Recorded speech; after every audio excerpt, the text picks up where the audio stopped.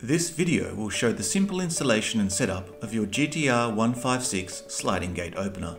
Before installing, please read the user's manual as it contains important safety information.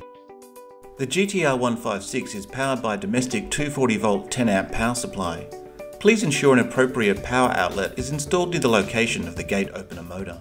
Before you begin, you'll need the following tools: power drill, tape measure, hammer, spirit level, 12mm masonry drill bit, 5 to 5.8mm drill bit, socket and spanner set, Phillips head screwdriver, clamps and a marker.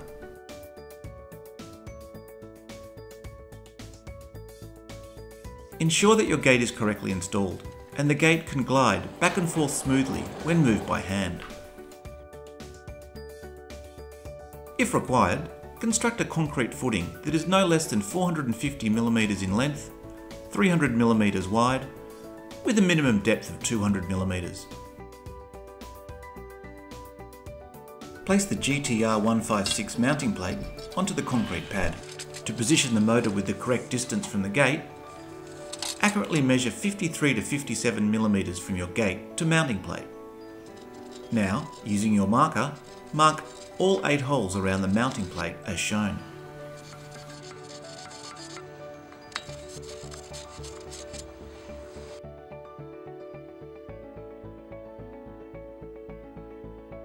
Remove the mounting plate and use the 12mm masonry drill bit to drill in 4 of the marked positions to a depth of 120mm. Blow out the concrete dust. Put the mounting plate back in position over the holes and insert the supplied expansion bolts.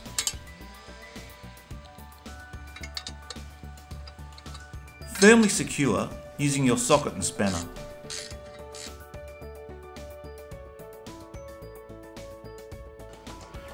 Using your Phillips head screwdriver, remove the 2 screws located at each side of the motor cover.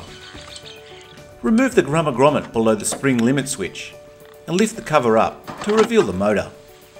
Place the motor onto the mounting plate, taking care to prevent any damage to the power cord by fixing the rubber grommet as shown.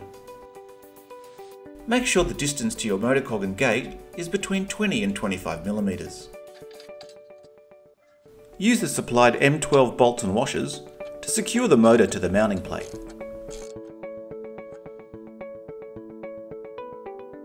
Now that your motor is secured to your concrete footing, we can begin fitting the gear rack.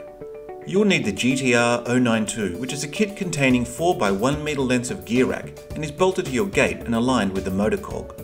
To begin, first switch the motor into manual mode by using the key to unlock the manual release bar and check that the cog rotates freely by hand. Join 2 pieces of your gear rack firmly together.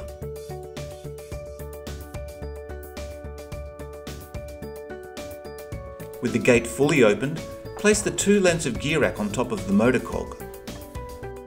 Clamp your spirit level to both lengths of gear rack and use the level to ensure gear racks are parallel with each other and the gate, as shown here. Now, using your marker, mark a point in the centre of the gear rack's mounting flange. Pre-drill these marked positions using a 5 to 5.8mm drill bit. Use the supplied self-tapping screws and square washers to secure the first 2 lengths of gear rack to your gate. As these are now parallel, use the clamps and spirit level again to fit the remaining pieces of gear rack, as shown here.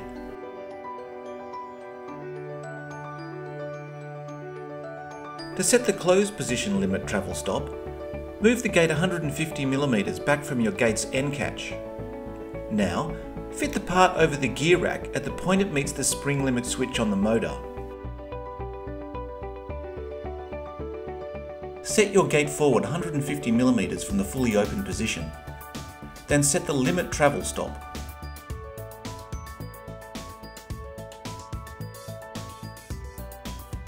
And affix with supplied screws.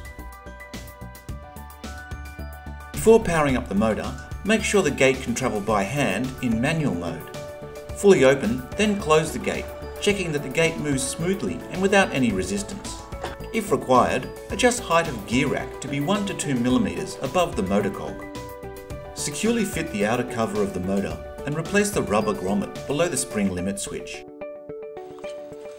Now, position the gate in the middle. Close the manual release bar and use the key to lock. Plug the power cord in and turn the power on. Use the factory paired remote to test that the gate moves backwards and forwards.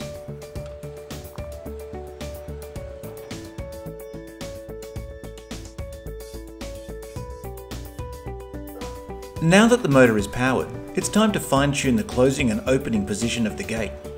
Use the remote again to open the gate. The limit travel stop will hit the spring limit switch and the gate will stop. Adjust the limit travel stop's position if required and repeat this to set the final close position of the gate. Congratulations, you have successfully installed the GTR156 sliding gate opener. Additional gate hardware products are available from Richmond Wheel Castor Co. Visit our website to see the full range of hinges, wheels, stoppers, tracks and more. Thanks for watching.